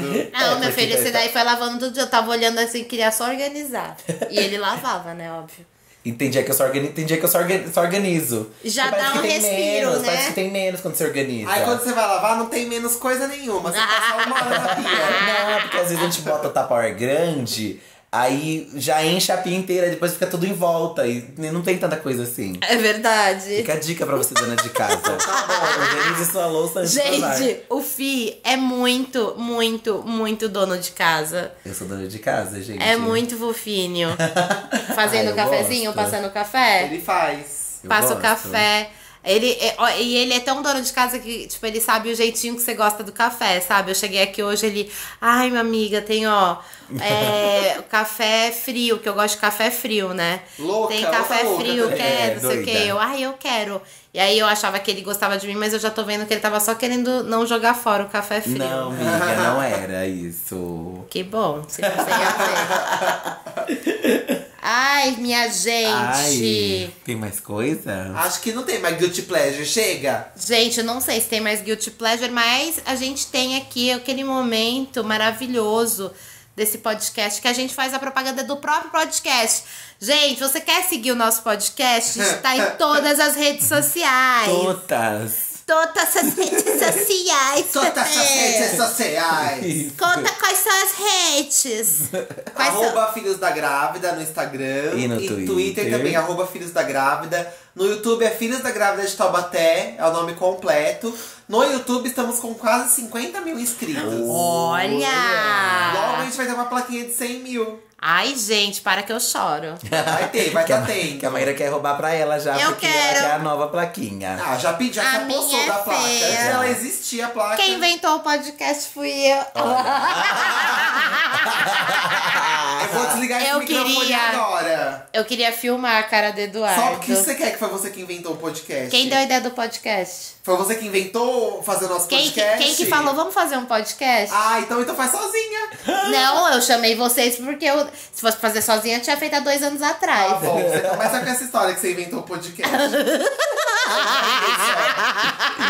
Quem que te chamou pra vir aqui? Quem que te chamou pra fazer? Tá bom, Maíra. Quem chamou? Responde! você. Obrigada! Muito obrigada! Então, qual o jeito que você tem a mais sobre isso, então? Eu não tô entendendo qual que é o intuito dessa discussão. Tema de hoje. Quem inventou a porra do podcast? Só tô a Regina, olha. Que é só a Regina? Cristina Rocha. Tô só a Cristina Rocha hoje. Não, sério. Mas é que a minha placa do 100 mil é feia. Eu queria a nova. Vai acumular, não basta dela, tem que Quem acumular. inventou o podcast e quem falou vamos pro YouTube? Quem falou vamos pôr esse podcast no YouTube? Olha, ela vai começar. Eu também. Eu vou dar na sua cara! Eu vou dar na sua cara! Fui eu que falei! Eu não enchi o lembrava. saco- Enchi o saco de todo mundo! Foi. Eu abri esse canal, montei a arte, falei, tá aqui, o canal tá pronto! Foi. Tá? Mas se Eu vou chamar o fã-clube da Tami, eu vou chamar o fã-clube da Sula. Olha, mas quem pensou, quem pensou no quadro Marina Joyce foi eu, tá, gente? quem deu o nome uma fui eu. Cada um com uma fatia. Mas não ia ter nada disso se eu não tivesse falado. Vamos fazer um podcast. Vai tomar no seu cu. Mas você tá brava? A verdade dói, né, gente? Não falar nada. A minha sogra, Helena, que escuta a gente pelo YouTube, perguntou se você tinha ficado bravo quando eu falei que eu que tinha dado a ideia do podcast no ao vivo. Não, imagina. Não. Lógico que não. Ele tá fazendo uma cara de que tá bravo, não tá, fi? Tá mesmo? Cadê os Marina Joyce de Não hoje? é Marina Mas e o Joyce, quê? bebê. E o quê? Ah, É o quê, ó? O que vocês vão indicar? Não tenho nada pra indicar pra essa ralé. Nossa, Não que fala assim horror. dos meus ouvintes Tô lindos. brincando, dos seus ouvintes. Claro que inventou o poder. Lá Eu vai. amo vocês, gente. Vocês são maravilhosos. Eu sempre falo isso no canal, vocês sabem. Eu não sei o que indicar pra essa galera aí, não. O que essa galera vai ter de novo? Eu acho que a gente tem que indicar um guilty pleasure. Olha, eu vou indicar, tá, o YouTube ou o Instagram Chama Dr. Pimple Popper. Nossa. Que tá em inglês. Em português seria doutora espremedora de espinhas. Ai, que nojenta. É uma menina, Nojenta, o nome porca. dela não é nojenta nem porca, bebê. Ela é uma dermatologista. O nome dela é Sandra Lee, famosérrima. Entendi. Peraí. Agora tá explicado. Ela é uma doutora que espreme as coisas. E ela espreme as espinhas e posta no Instagram e no YouTube dela. Entendi. E é maravilhoso, gente. Tem espinha, tem cisto. Deus me livre. Olha, eu recomendo muito, se você não assistiu, assistir um vídeo dela que se chama Mr. Wilson. É maravilhoso. É um nariz, gente, que tem 1 tonelada de cravo. Delícia. Ai. Não dá. Dá até pra fazer um purê, né? Com cravo. Ai, que bom. Imagina você chupando esse nariz, miga. Ai, eu não quero chupar, não. Eu não sei o que eu indico de coisa tosca que eu gosto. Ai, que bateu o A gente já indicou coisinhas de praia? Não, e vamos Eu vou indicar já. Então vai. Olha, estamos falando sobre a ASMR, né, que a Maíra gosta. Eu escuto. E agora tem uma nova tendência do ASMR infantil. São crianças que estão fazendo isso e elas fazem muito melhor que os adultos, eu acho. Sério, é muito maravilhoso. Então vamos indicar o rei do ASMR brasileiro, que é do... Eu não sei o nome dele, sabe? Também não amiga? sei, que eu Eu só vou vou achar direto no agora. Coisinhas de Praia. É Coisinhas de Praia o nome, gente. Ele ensina você a passar protetor O solar. nome dele é Pietro. Ah, é, Pietro O ASMR. canal dele é Pietro ASMR. É esse Isso. mesmo. Gente, quando eu vi esse menino... Quando eu vi esse menino, eu fiquei louca do meu cu. E eu... Melhor pessoa. Melhor pessoa. Quem é Sweet Carol perto desse Ninguém. ícone? Ninguém. Gente, olha o nome desse vídeo dele. Ai, tá morrendo. O Eduardo já virou fã. Perdemos o Eduardo. Graças ao SMR. Aí o podcast vai ficar só pra nós dois, É, filho. Olha morreu. só, morreu. Gente, eu Vou tô chamar a com Lorelai. medo. Chama a Lorelai. A Lorelai, pode ser. Lorelai. Tá passando mal. Gente, ele tá passando mal. Novo guilty pleasure dele agora, ó. Que foi, Edu? Somos 10 mil dorminhocos. É o nome do É a fandom fanbase dele. Tem aqui a SMR colaborativo feat Edu SMR. Ele pegou uma outra criança que sabe SMR. Viu? Muitos ícones juntos. Muitos ícones. Mas procura aí, o melhor de todos é o Coisinhas de Praia. Coisinhas de gente. praia. Aí tem aquela hora do Coisinhas de Praia que ele fala, tipo assim, ó. Como que é? Vem relaxar nesse embalo. Vem nesse embalo relaxar. Eu gosto quando ele fala: ai, amo muito tudo isso. Amo muito tudo isso. E nisso tem um cenário maravilhoso de uma praia, assim. gente. E ele fala que as férias chegaram. A história toda é assim, as férias chegaram e você não quer ficar com a ardência desse verão, porque nas férias tá muito, muito, muito E pra sol. beijar o crush, a boca tem que estar Então, hidratada. Hidratada. E ele passa a manteiga de cacau na lente, sabe? Essa parte que ele passa assim na Sim, lente um e ícone. fala, faz biquinho. Gente, eu amo esse menino. Ele fica fazendo um negocinho com a mão assim, ó. Não sei se você consegue, Ele consegue ouvir o barulho. Consegue, amigo, assim, ó. Aí ele pega e faz assim, ó. Melhor coisa, pisa nesses outros canais. Você aí. quer, Sweet Carol? Dá vontade, Carol Doce. Era o doce. Mas eu gosto da Sweet Carol, mesmo ela lambendo o Orelha. microfone em formato de Ela orelha. achou ruim porque a gente falou as verdades da SMR. Não gosto É o dela. que, amiga? Você não vai ser o Coisinhas de Praia. Ai, eu já Nunca será. indiquei. Ah, não. Você falou assim, o seu vai ser o quê? Você não vai ser coisa. eu Você tá indiquei falando do que eu Coisinhas de indiquei. Praia, amiga. Eu indiquei. Eu entendi. Que esquece que eu entendi agora, tá? Relaxa. Louca! Tá Tô doida. louca, tô louca. Ela quer se apoderar de tudo, a Maíra. É tudo meu. Me dá esse apartamento aqui, ó. Quem pagou fui eu. Porque teve um podcast que você inventou, né? Esqueci desse detalhe. Minha calça toda se desfazendo, ó. Esse castigo. Fala, Eduardo. Eu vou indicar um Instagram legal. Que é do... Peraí que eu vou abrir aqui pra falar certinho. Do Will? Eu posso indicar 2 Instagrams? Não tinha nada, agora quer 2. Já quer o protagonismo todo. Claro. Vocês estão de bullying comigo mesmo.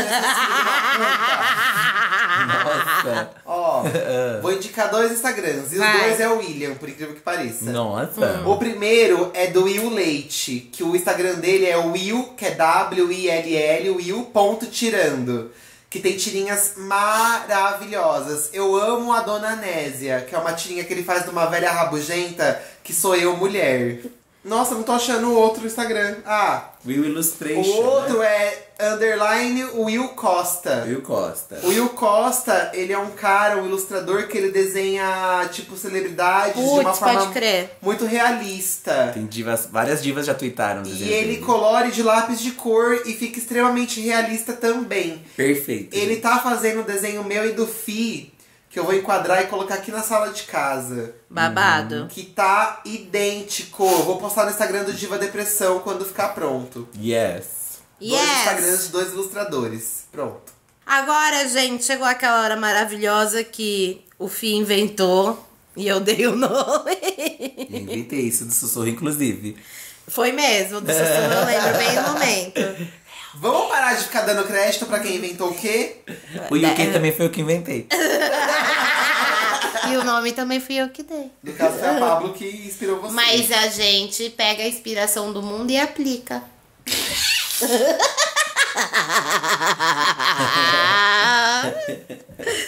Ai, gente, eu queria dizer que esse bullying tá acontecendo por quê? Porque quando eu jogo videogame aqui nessa casa, o Edu começa o jogo e já fala assim: bom, já sabemos quem vai perder, né? E falando de mim. Verdade, depois a Mayra ganhou já.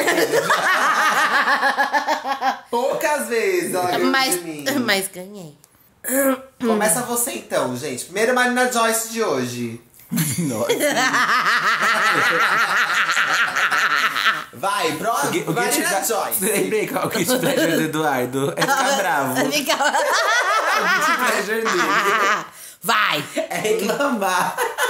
Vai, eu vou ler. Eu tenho um guilty... Eu posso finalizar o Guilty Pode. Pleasures? Eu adoro assistir qualquer coisa na televisão reclamando dessa coisa. Ah, isso é verdade. Mas eu adoro. Tudo. Eu boto uma série e falo, não acredito que essa filha de uma puta vai fazer isso. Eu não acredito que essa desgraçada... E eu falo um xingamento pesado. Ele fica assim, nossa, tá uma bosta isso.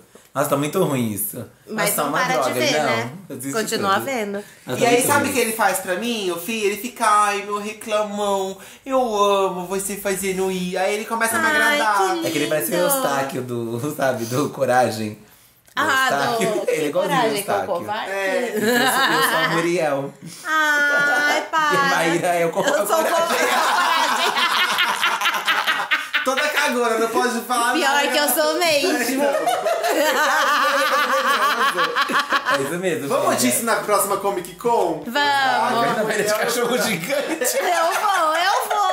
Aquela roupa de espuma, assim, sabe? Eu vou. A cabecinha de fora, assim. Vamos, Adoro. bora. Bora fazer. Preferia assim do que com o cu pra fora. Olha, Olha, shade. Não, não é shade não. Não tô shadeando quem vai com o cu pra fora. Miga, mó shade isso. Mano, Mano, quem a nossa eu amiga foi no prefiro São ir Paulo? assim. Sabe por que foi no São Paulo Fashion Week com o cu de fora? Você fica chorando Quem foi na com o cu shade. de fora? Que é isso?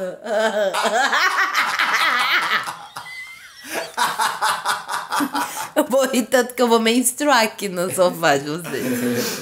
Para! Vamos, bora. Não era disso que eu tava falando. Vamos de Marina Joyce. Vai. Estou namorando ou não? Ai, agora tem isso que você sorri. Ah, eu não vou fazer isso. Ai, Eu ia falar, tem que. Aí ele. Não vou. então tá, não faz. Ai, coitadinha. Olha, pessoas. Deveria ser olá, pessoas. Olha.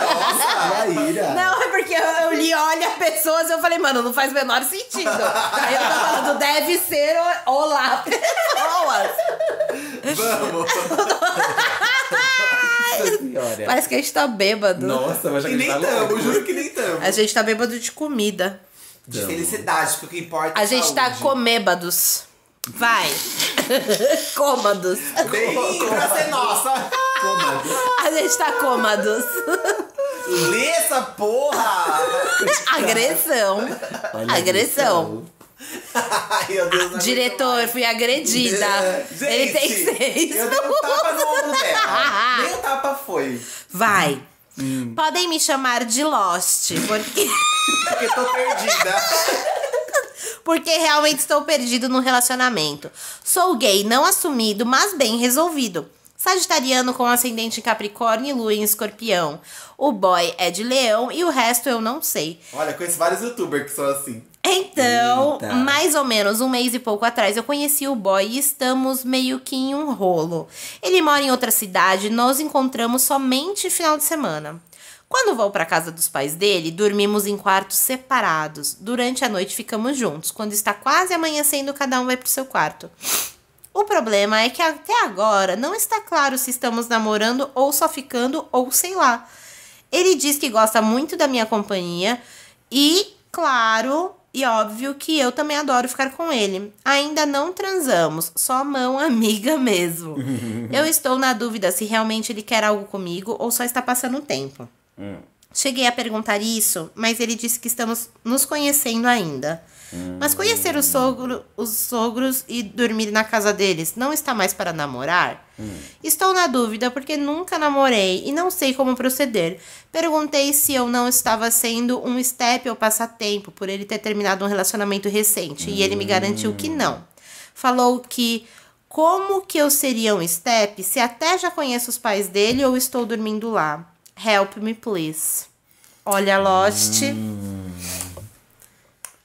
Olha, eu acho que se ele acabou de sair de um relacionamento, provavelmente ele tá naquela coisa de não entrar em um outro.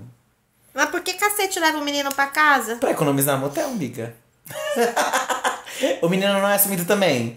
Não. Faz sentido. Às vezes ele não quer entrar num motel com outro cara. Amigo, isso não vai dar certo. Já tá dando porcaria agora. Calma.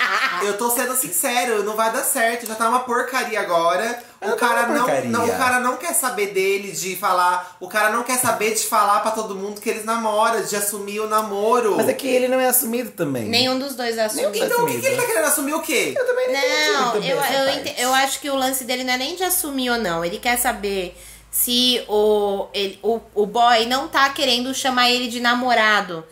Não se assumir pro mundo, mas se estar em um relacionamento. Você sabe o que é isso? Você sabe o que é isso? Eu vou falar. Gente, se vocês não me derem razão, eu vou tacar vocês nessa janela. Tá. Isso, ele sabe que a única forma dele saber é perguntando. E ele não quer perguntar porque ele sabe que a resposta vai ser negativa. Ele perguntou e a resposta foi negativa. Então, Então, amigo, ele quer saber o que ele faz. Ai, amigo, eu acho assim, se você tá gostando de tudo que tá acontecendo, continua nessa vibe. Assim, agora, não tá mas gostando. se é imprescindível que ele fale que você tá. Que isso é um namoro. Sabe qual que é o problema? Então aí é melhor você desapegar. Isso que ele escreveu pra gente já mostra que ele tá incomodado. Ele não vai conseguir voltar pra trás. Não, às vezes ele não está mega concordo. Tá incomodado já, não vai conseguir.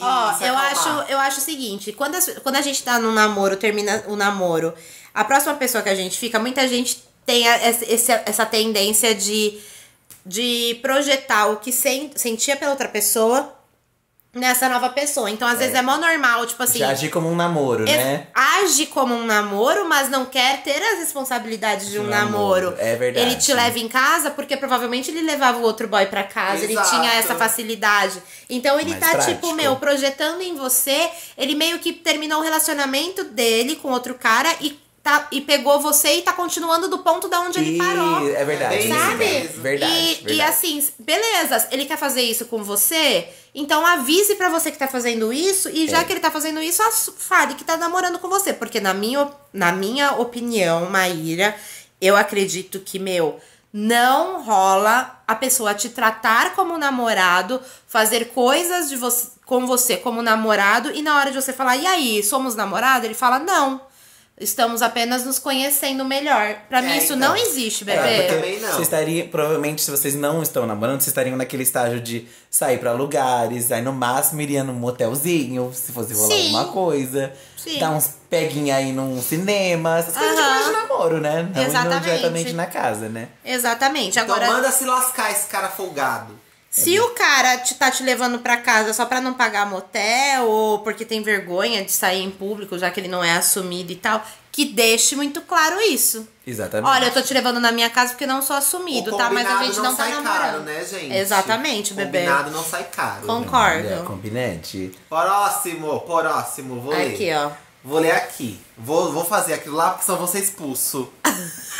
Pela dona do podcast. Olha, fiquei com dó desse. Tem até a foto dele. Ah, é? Cadê? Tem a foto Aqui a foto dele. Não é a foto do Dantas.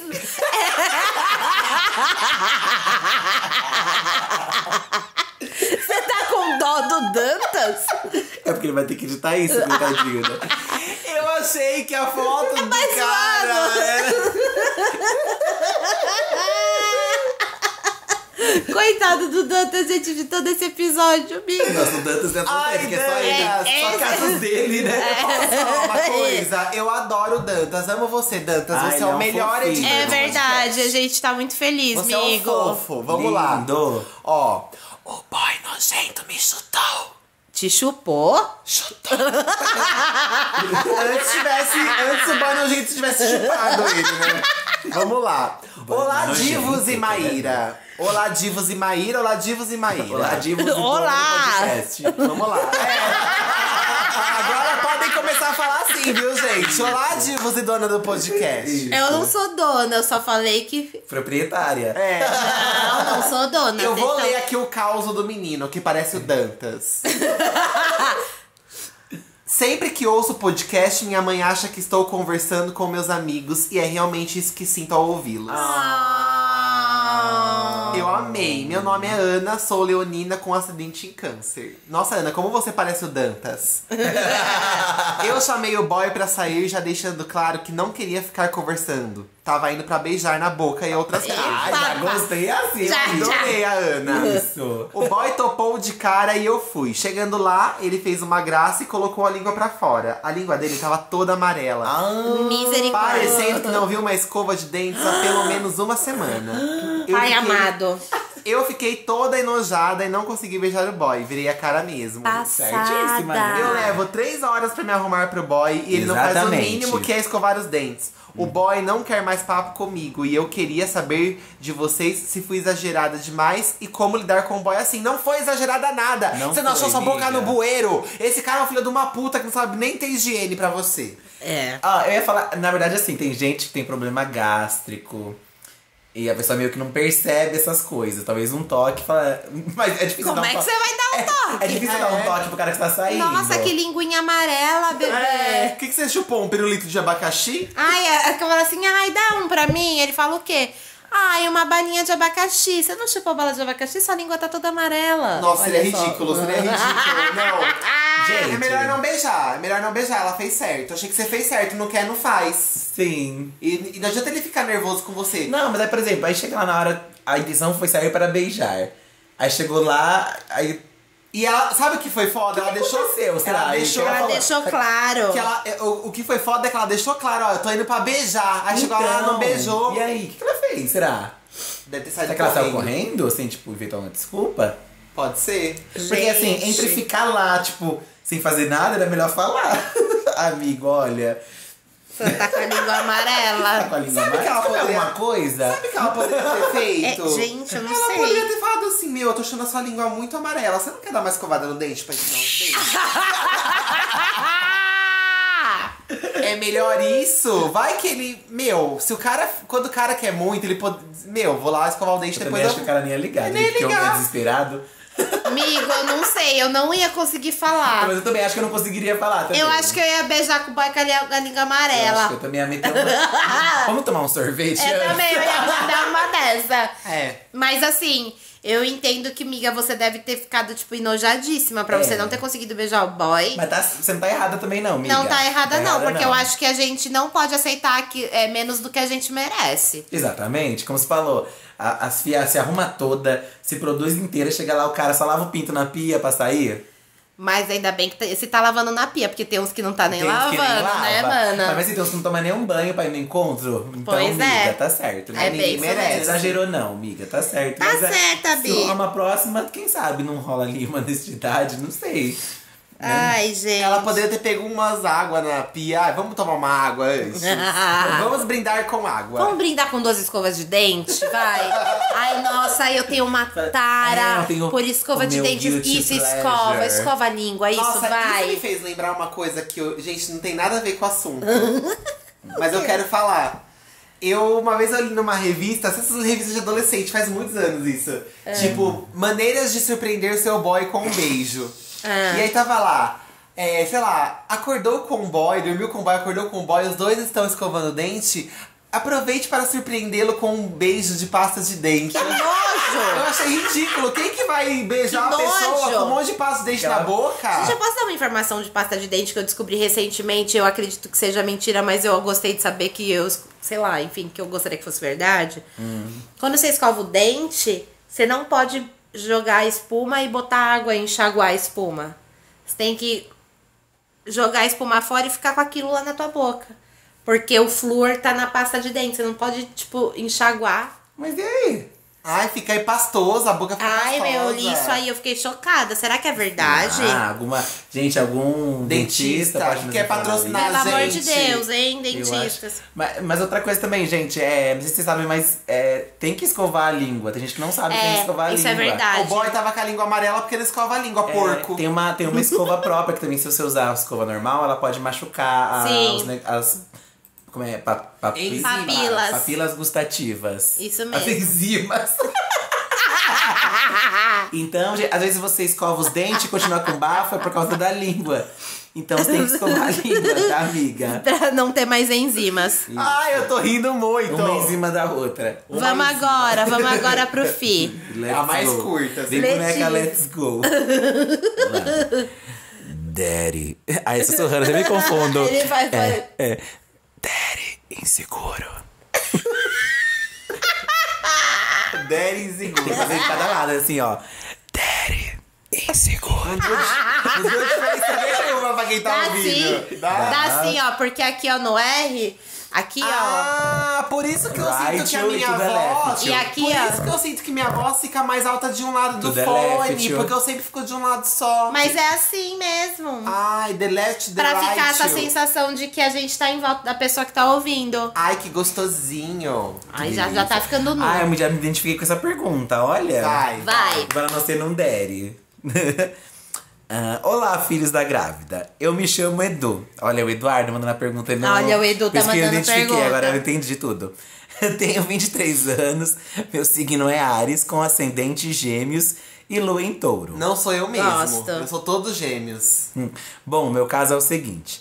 Namoro há 2 anos com um cara bem mais velho que eu. O nome dele é Andy. Temos 18 anos de diferença. Ele tem 41 anos. É uma vida de diferença, desiste. É uma pessoa que já bebe. De diferença. Ele é de Libra. Não tenho problema com caras mais velhos. Mas a insegurança do Andy me deixa muito incomodado. Ele se acha feio, gordo, ele é ursinho, e isso afeta até a nossa vida sexual, pois sempre tenho que tomar iniciativa e, além disso, ele não é safado. Já o traí algumas vezes e sei que isso não é certo. Por outro lado, eu nunca tive alguém que me desse tanto carinho, que se importasse tanto comigo. Até no final do ano, ele quer que eu vá morar com ele. Mas a insegurança dele e a baixa autoestima me incomodam. O que faço? Por favor, me ajude. Não vem falar que você se identificou com isso não, porque eu não fico te traindo. Não, me identifiquei com a acho parte que ele só leu o começo. de se achar de não, às vezes caminho na bad de ser gordo, assim, essas coisas. Olha, posso falar uma coisa? Conta, amiga. Eu sou esse ideia. O melhor... O melhor quando você tem uma pessoa que tá com problema de autoestima, de insegurança e tal, é você enfatizar o máximo que você puder o quanto aquela pessoa, o que aquela pessoa representa pra você, entendeu? Tipo assim, se você acha que essa pessoa é bonita, se essa pessoa te traz desejo, você tem que falar o tempo todo, porque ela precisa escutar isso. Exatamente. E agora, amigo, uma coisa que eu vou te falar, não vai ser traindo ele algumas vezes que ele vai se sentir seguro, tá? Pelo então, contrário, né, muito pelo amigo? contrário, quanto mais você faz isso, mais você é um filho de uma puta que traiu ele. Pra um filho da puta esse menino, eu odiei. Olha. Gente, traiu pra mim, já fez merda, cagou no pau, traiu. E aí fica de graça. Ah, vai se fuder, vai se lascar. Eu acho que você tem que pensar muito bem. Quando você fala sobre, ele é muito carinhoso comigo, mimimi. Tá, meu, beleza, o que adianta ele ser carinhoso se você não retribui ele a ponto dele se sentir seguro? E eu posso falar uma coisa? Eu duvido. É verdade. E eu posso falar uma coisa? Eu duvido que esse menino traiu ele com um cara igual o namorado dele. Gordinho, velho e tudo mais. Duvido. Deve ter traído com um cara bom. Eu tenho certeza. Eu acho que... Eu não sei se aparentemente o cara poderia ser diferente. Mas eu acho que talvez ele tenha traído ele com um cara com uma segurança cobrança de si maior, saca? Pode ser. Isso, é verdade. E porque, mano, e também tem muito a ver que, tipo, a segurança que a gente tem da gente muda muito o que a gente reflete pros outros, Com entendeu? certeza, isso é verdade. Então, tipo, eu acho que tem tudo a ver. Eu acho que você deveria, se ele se queixa de autoestima e tal, você deveria repensar o como que você retrata, como que você se relaciona com ele nesse ponto, assim, sabe? Não é só você, tipo, falando uma vez que isso vai resolver mesmo. Ele tem que se sentir confortável. Meu, sexo pro cara, pra você ser safado e o cacete todo, que nem você tá querendo que seja, mano, você tem que dar muita segurança pra pessoa, Verdade, entendeu? Também acho. E uma pessoa gorda sofre gordofobia o tempo todo. Então ela se sente mal, se sente envergonhada. Sim. Quando, por exemplo, você vê vídeo na internet lá, tipo, do gordo tentando sexualizar e todo mundo rindo. Tipo, da gorda de lingerie, é engraçado. E tudo isso vai entrando na cabeça da pessoa, amigo, né? Um elogio que vai apagar tudo isso. Ele vai pode até se sentir ridículo na hora de agir de uma certa forma com você. Exatamente, na hora de fazer a safadeza que você tá querendo. Ele vai se sentir mal. Então, ó, pra ele se sentir seguro, depende muito de você. Pois viu? eu tô torcendo pra ele descobrir essa traição e dar um pé na sua bunda. Olha. E ser seguro com outro cara. E vai saber que se ele não descobriu aí isso pode ter afetado ainda mais. Tomara. Olha, gente. Né? Não vou ficar passando a mão no cabeça de ouvinte, não. Que faz porcaria. Nossa, gente. Eu vou ler o último, então. Estou cercada de falcianes. O Eduardo não veio, gente. Eduardo. Se eu ouço isso de madrugada, eu dou um tapa na minha orelha. Vai! Glamourosa! Já acabou a SMR. Estou cercada de falcianes. Olá! Eu também estou. Eu olhei com uma cara de indignação, de choro. O quê? Mas tá todas as lágrimas no olho coladas. Eu tô bem ema. Olá, divas, Maíra e convidado, que hoje é a minha irmã imaginária Patrícia. Ai, É algo featuring Patrícia imaginária. Ia ser ótimo. Olá, divas, Maíra e convidado. É algo que eu venho refletindo há um tempo. Sou de Touro. Tô no 2º ano e venho percebendo que meus amigos me ignoram e me deixam na mão quando preciso. São 3, 2 meninas e um menino, o qual eu não me dou muito bem. Uma é sagitariana e vive me dando patada. Ou desfazendo de mim. Na maioria das vezes é no humor, mas às vezes incomoda e além disso ela é bem orgulhosa. Eu vivo mimando eles, levo comida, dinheiro, até trouxe colares pra eles de quando fui pra praia pra tentar fazer eles serem mais atenciosos comigo. Já pensei em parar de andar com eles, mas eu não tenho nenhum outro amigo, a não ser eles. E sou uma pessoa muito sozinha. Às vezes os chamo pra sair, ir a um cinema ou pizzaria, mas é nessas horas que ninguém me responde no grupo do WhatsApp. E na escola sempre inventam uma desculpa, como se estivessem me excluindo. O que eu devo fazer? Putz. Nossa, eu vou mandar mó textão. Primeiro que você não tem que ficar se condenando com pouco. Não é só porque você não tem ninguém que você vai aceitar essa humilhação que esse bando de pau no cu faz com você. Porque, gente, isso não é amizade. Sim, não é Aqui amizade. pau no cuzinho, você fica aloprando a menina e fica nesse chove não molha. Devem sair sem ela, devem deixar ela pra trás. Ai, que fiquei revoltado com essa história. Você não tem que ficar se contentando com pouco, miga, só porque você não tem com quem andar, não. Eu concordo. É melhor ficar sozinho do que mal acompanhado. Parece uma frase de tia véia, mas é verdade. E sempre a vida dá uma forma de alguma dessas pessoas voltar um dia a te procurar, amiga. Tenho certeza também. Olha, eu não tenho mais o que dizer. Tenho certeza que uma hora eles vão precisar de você e você vai pleníssima estar no pedestal. Ai, Cara. E eles beijando o teu pé. Caraca, beijando o pé da sua estátua de bronze, querida. Exato. Na praça da sua cidade. No centro da praça da sua cidade. Pedindo dinheiro, porque estão passando fome. Miga ou amigo, não sei. Eu tenho um vídeo no meu canal que chama Amizades Tóxicas. E nem todo mundo. Não é merchan. É porque ele para. Eu não sou dona, amiga. eu só tive a ideia inicial, gente. Eu não tô falando que eu sou dona, seus cu. Olha. Para. Pode parar com não isso. Quero ser demitido, vou ficar quieto. o bullying virou contra mim. A Maíra faz com a gente que esse povo faz com essa menina. Ah, é? Verdade, faço. Pode ver nos stories dela. Vocês sabem que faziam isso comigo, né? A verdade é essa. Pois me fala nomes que eu mando matar hoje. Agora eu entendo por quê. Coitadinha. Não, é sério. Esse vídeo que eu falo de amizades tóxicas, eu falo exatamente sobre isso. Às vezes a gente acha que somente aquelas pessoas vão ser as nossas amigas, entendeu? Uhum. E, cara, às vezes as pessoas, elas têm... Tem pessoa ruim no mundo, sabia? Tipo, eu sou mó bunda mole, às vezes a pessoa é mó cuzona comigo e eu fico falando, não, eu acho que aquela pessoa não quis ser cuzona, né? Ai, não, meu, imagina. Ah, não, vai, meu. Ela deve, você, né? Ela deve ter se expressado errado. E às vezes é só uma pessoa ruim mesmo, é uma pessoa que, tipo, às vezes se cresce diminuindo os outros. Tem gente que é assim, eu acho que você não precisa aceitar esse tipo de coisa, você pode revidar, entendeu? Primeiro de tudo, você pode revidar ou falar, mano, eu odeio quando você fala esse tipo de coisa. Ou então, amiga, se afasta, saca? Vai embora, meu.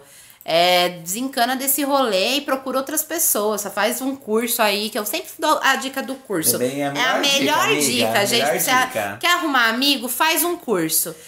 E às vezes acho que até em volta, a gente não percebe, às vezes, tipo, tem pessoas que a gente não é amigo próximo, mas a gente conversa assim de vez em quando, dá um oi, E às vezes a gente não desenvolve com essas pessoas, assim. E as pessoas podem se tornar grandes amigas se você puxar um assunto mais, se você conversar mais. Sei lá, eu acredito também nisso. De você acreditar mais, assim, nas pessoas. Olhar mais em volta, sabe? Não tem só aquelas pessoas ali que você pode ficar presa, né? Concordo muito. E, meu, quer saber também uma outra coisa que você pode fazer? Sai, tipo, para de dar trela, sabe? Pra que você fica agradando as pessoas? Pra que você vai agradar a gente que não te trata bem? Exatamente, você é doido? Amiga. Tem que vai ser feliz, não fica com essa não, viu? Ó, isso. É isso. Assiste lá meu vídeo depois. Espero que te ajude. E todo mundo tem amigo assim, amiga. E você tem a gente, Olha. Somos seus amigos. Sabe aqueles amigos que chamam pra conversar e só fala dele? O quê? Aqueles amigos que chamam pra conversar. Gente, eu odeio gente assim. Você conta uma coisa, ele te atropela. Ai, o meu aconteceu. Pior que tem gente, sabe o que eu percebo? Hoje eu tenho certeza disso, porque eu conheço muita gente assim, depois do YouTube. Não é nem maldade. Não. A pessoa é assim. A pessoa tem é gente assim. que faz por querer mesmo. Mas tem gente que é do jeito dela mesmo. Mas tem uma pessoa que eu não posso falar, obviamente, que eu amo de paixão e a pessoa faz muito isso. E eu já sei que quando eu vou encontrar essa pessoa, eu tenho que ignorar esse fato. Entendeu? Mas você também pode ser sincero. Porque se a pessoa for sua amiga mesmo, acho que ela vai pra lá pra refletir, realmente. E se ela der risada que você tá sendo sincera ou sincero, não sei se você é menina, aí que você tem que ir embora mesmo. Porque se tá dando risada de você contando que uma coisa que você não gosta de uma coisa, não é seu amigo. É verdade. Tá? Aí tem que fazer igual o Edu fala, que é pau no cu. Nossa, se fosse você, eu chegava no baile igual a Carrie, estranha, só tava um monte de raio. Eu chegaria, tava todo mundo lá, foi sem você, eu chegaria lá sozinha, assim mesmo. Lindíssima. Eu contrataria 2 amigos. Olha isso, que decadência. Eu contratei o Edu e o Fih pra fazer o podcast. Eu não aguento mais, chega, eu não quero mais esse podcast. É porque me ignoraram. Um amigo tóxico não quis fazer comigo esse podcast. Eu posso contar uma coisa pra vocês? Eu pedi o telefone da Maíra pelo inbox do Instagram, ela visualizou e não respondeu. Ela visualizou e não respondeu. Ela fez uma coisa que ela sabe que eu odeio que os outros façam comigo. Será que ela tacou o nosso livro no lixo, que a gente deu pra ela um livro? Eu não acredito que você está falando desse tipo de coisa. Não, porque eu já vi na estante dela, o livro tá lá. É verdade, tá lá. E outra coisa... Ela limpou a bunda do Ralph com ele. Não limpei a bunda de ninguém com o livro. Ela foi arrancando as páginas pra limpar a bunda. Gente, eu levei livro de vocês pra minha mãe, pra minha sogra. Esse é o segundo. E detalhe, é o terceiro, amiga. É o segundo. A gente tá falando que a gente deu no dia que a gente conheceu. A amiga deixa de ser trouxa é o manual de relacionamentos. E uma vez ela falou assim, eu odeio manuais de relacionamentos porque eles são muito... Não, mas nossa é diferente. Eles são muito... Olha, eu não falei cagador isso. de regras. Nossa, é diferenciado. Mano, olha como você manipula o que eu falei. Eu falei que eu não gosto de manuais, porque parece que estão cagando regras. E o nosso é um manual de do mundo relacionamentos. moderno. Mas então, Então, não odiei o livro. Odiei o livro. Quer saber? Esse livro é uma bosta. Limpei o cu do Ralph. Limpei o cu de todo cachorro de rua que eu encontrei e resgatei. Limpei o cu do cachorro de raça. Cada cu que eu limpei com aquela página. Eu te amo, Mayra Medeiros. É toda brincadeira. Gente, parece que a gente tá bêbado. A gente foi comer no Lamar, que é o restaurante aqui da assessora dos meninos. A gente ficou bêbado de camarão. Foi. Gente, Eu juro, os camarão foram criados na cevada fermentada e no lúpulo. É lúpulo ou lupus? Não, lúpulos. Lupus é Chega! Gente, chega! Nós não estamos bêbados. Chega, tchau. Foi o pavê desconstruído. A gente comeu. Foi isso. Caraca, pode crer. Será que tem a ver com a flor que eu comi, que eu tô doida? Mas, gente, é o seguinte. Se você quer mandar o seu Marina Joyce, a gente tá esquecendo dessa parte. Eu ia falar isso agora. Então conta. Não, pode falar, amiga. Pode falar, vai fundo. Ó, gente, se você quiser mandar o seu caso de família aí pra nós opinar, é podcastfdg@gmail.com. Lembre-se, textos pequeninos, né? Porque senão a gente fica aqui. A gente já vem bêbado pra esse negócio, bêbado de camarão fermentado no lúpulo. E aí a gente não consegue, não dá conta de ler os e-mails grandes, beleza? Então tá bom. Um beijinho. Um beijo. Tchau. Tchau. Tchau.